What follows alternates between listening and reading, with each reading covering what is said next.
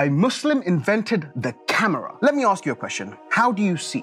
And before you start typing with my eyes, I mean, how do your eyes actually work? Scholars of antiquity like Plato would say, light actually emits from your eyes and objects are caught in its rays, like your Superman shooting lasers from your eyes. But around the year 1000, Hassan ibn al-Haytham, a mathematician, physicist, and astronomer from Basra, was the first to explain how light actually bounces off of objects and into your eyes. This may sound like secondary school physics to you, but it was revolutionary for its time. Ibn al-Haytham was all about rigorous experimentation and proofs. To prove his theory, he experimented in a dark room with a pinhole, allowing light through, and the light entering this room would project an image of the outside onto the back wall. The technology to record this image wouldn't be invented till much later, but this setup would be known as camera. This room setup shrunk to the size of a box.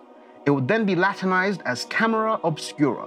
This simple setup, going through generations of iteration and improvement, add some photosensitive chemicals here and some glass lenses there, resulting in things from the modern camera to the phone in your hand right now. And none of it would have been possible without Hassan ibn al-Haytham.